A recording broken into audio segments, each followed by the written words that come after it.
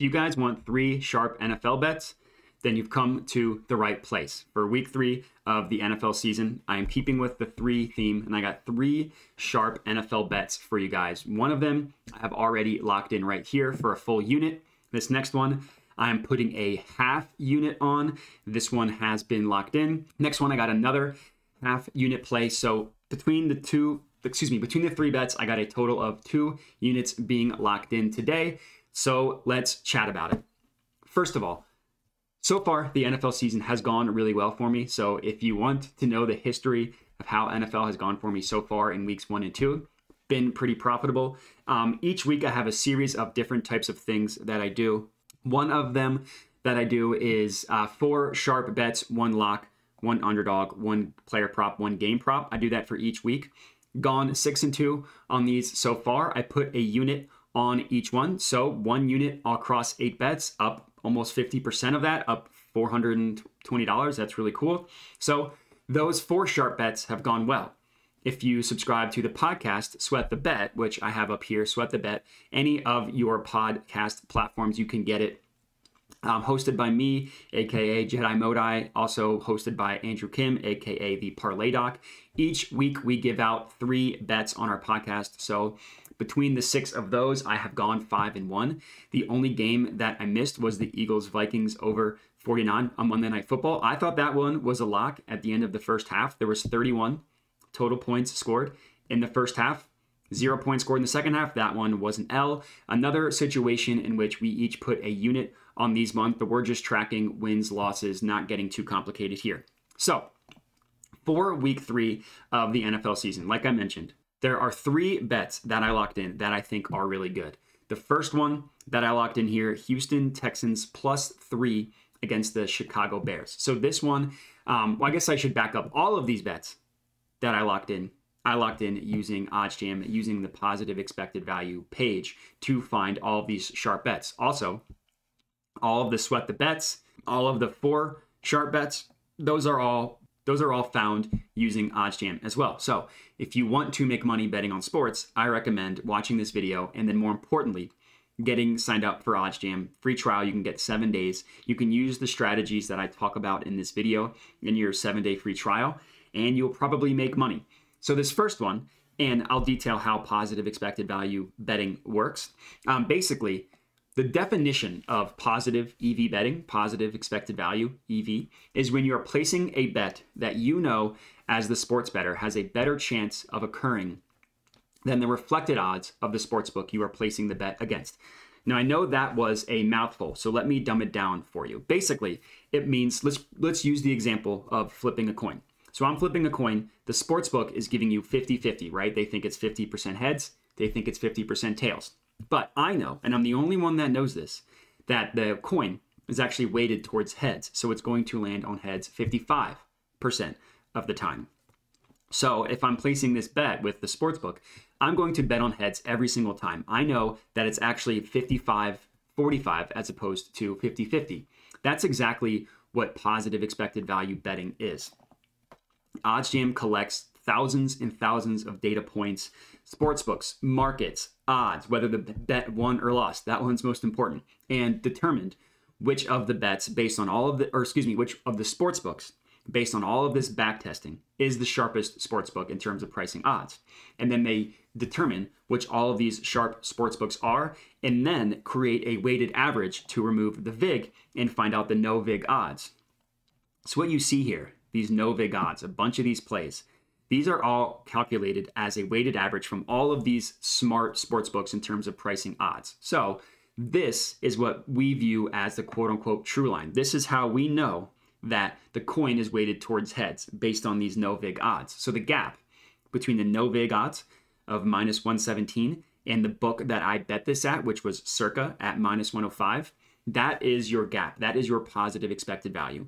In this case, equates to a positive EV percent of about 5.4%. And that's really good. So I bet $100 on this one. As you can see, that basically means for this bet, my profit margin was $5.40.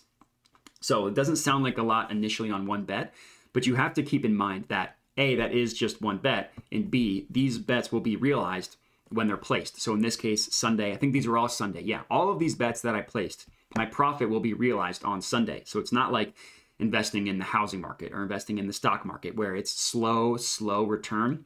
In this case, you're literally getting the return when the bet takes place. So you add up all of these bets together and you start to see how profitable it can be, positive expected value betting. And then just for this first one, this Houston Texans, for handicapping reasons, I think the wrong team is favored here. I don't believe that the Bears should be favored. I think they're getting too much love from their week 1 victory against the 49ers. That was played in an absolute slop fest. The Texans have played 2 teams that had playoff aspirations heading into the year in the Colts and the Broncos, and they have played them both tough. Granted, those teams might just stink. The Colts just got shut out by the Jags. The Broncos offense looks just completely confused and like they have no idea what they're doing. But the Bears will clearly be the worst team that the Texans have played so far, and they played those 2 teams tough. They covered the spread on both of them.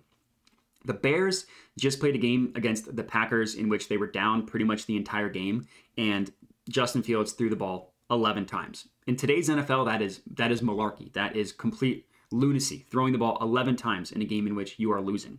So I'm not sure what the Bears' plan is this year. They have a young quarterback, yet they're not letting him throw, and they're surrounding him with a bad offensive line in bad skill positions. Not a recipe for success. So give me the Texans here. Texans +3. I absolutely love. Again, I put a full unit on this one, Texans +3. I think that one's really good. The next one that I locked in is the Commanders +7 against my Eagles. Now, this might seem like I am just hedging the heart because, as you can tell, I am an Eagles fan, but I actually do think that the Commanders will keep this one close. I think 7 points is a little too rich for my blood. Carson Wentz's revenge game against the Eagles is going to have an interesting narrative, but the Eagles, after coming off of that Monday night victory, are now playing on a short week in Washington, and I just don't think it's going to be a blowout. And the math supports that, right? So I locked it in at +107 on PointsBet. The OddsJam line with the VIG removed prices this at -114. So again, another gap here, -114 no VIG line -107 PointsBet line equates to a profit margin of 3.15%.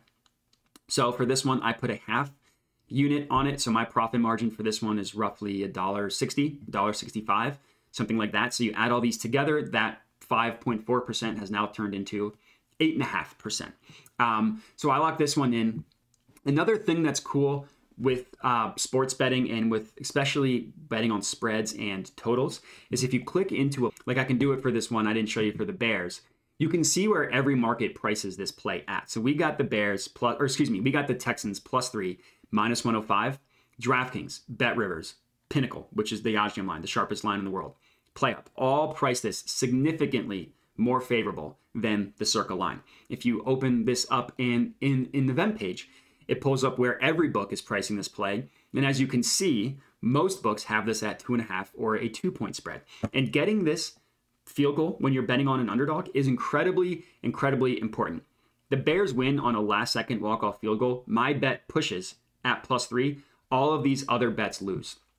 So there are numbers that are really important to get under or get above, depending on whether you're betting on an underdog or a favorite. In this case, the underdog, getting it at +3 is really important. And as you can see, I mean, most books do price it below this number. So that is a true outlier, betting on the Texans at +3. So I forgot to mention that, but that's really important, betting on outliers. My last play is this over 50.5 in Kansas City versus the Colts. So to talk about my strategy for this one, you see a bunch of different totals here: over 51.5, over 52.5, over 52, over 51. And I've gotten a lot of questions about what do you do in that situation where there are a bunch of different spreads or totals that are positive expected value, just at different numbers. And there are multiple different strategies. You could take every single one, you could ladder them, basically saying if it's plus EV, you should take everyone because everyone is plus EV. Another group of people will just take the one with the highest positive expected value. That's another good strategy. For me, I choose the one with the tightest market width, in this case at 14 cents. So I put a half unit on this one. There's no right or wrong strategy. It just kind of depends on your comfort level and which one you like. But for me, I like choosing the tightest market width and going with that. And in this case, another positive EV play, a lower percent on this one, 0.92. It's not as high as the 3.3 or 3.15, not as high as the 5.41, but still positive expected value. OddsJam no vig line prices this at plus 102. We got it at plus 104 on BetRivers. Again, I put a half unit on this one. So still positive expected value. Just because you see plays that are a little bit lower doesn't mean that they should just completely be avoided. I do think that they're still valuable plays even at lower numbers here. But that is going to be it. So in this case, those are my three sharp bets. We got the Texans +3 against the Bears. We got the Commanders +7 against the Eagles. And we got the Colts Chiefs over 50.5. So if you're tailing these at home, let me know. Would love to hear it. Comment on the video. Let me know you're tailing. Other than that, I do appreciate you guys watching. Make sure to subscribe to the OddsJam YouTube channel to get all of these picks moving forward. Make sure to subscribe to Sweat the Bet to get all of these picks moving forward. And that's it. So enjoy week 3 of the NFL season and have a good one.